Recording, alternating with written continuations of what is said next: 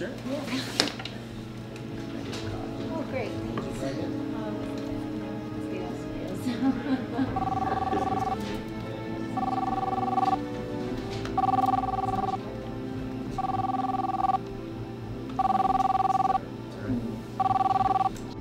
This is our first date. We met online and chatted for a couple of weeks. This is all so new to me. I was married to Greg for 25 years. We married right out of college and entered the environmental movement. Greg died in an accident overseas a couple of years ago. We had to take care of everything, the legal issues, the services, moving to a condo.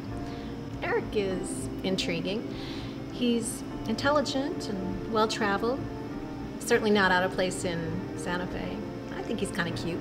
There's just something about him, mysterious.